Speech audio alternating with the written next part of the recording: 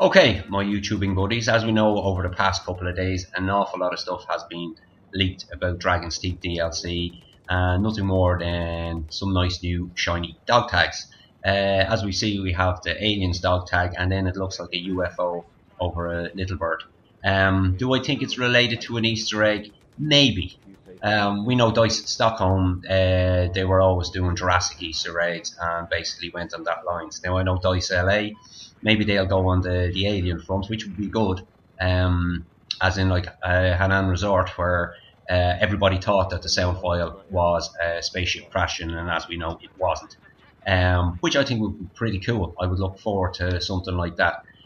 Also, then you have the other two dog tags, which are nuclear related. So obviously, we're going to see some sort of nuclear bombs going off, if it's got to do with evolution or it's got to do with an Easter egg, which would be pretty cool as well. It has been mentioned a few times in the game, so hopefully Dice LA do bring that aspect into Dragon's Teeth.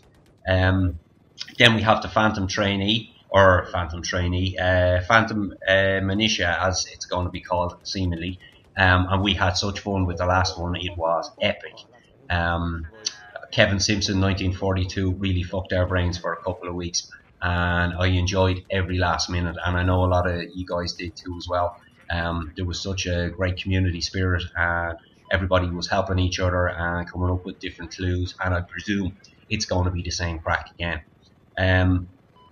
The other dog tag, the goat with the machine gun, I don't know what that would mean. If you think back, Rogue Transmission, that had a goat in it. I also found the goat's head on the back of the plane on Team Deathmatch in Naval Strike. If you haven't checked that out, you can go in and check it out.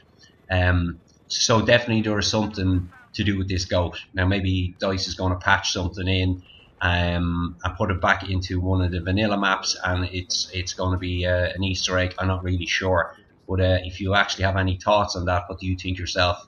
Don't forget to leave them in the comment section. Other than that, really hyped. I just cannot wait to go Easter egg hunting again, and hopefully DICE have their servers sorted that I can rent one at the minute. EA Action Man, he has a server.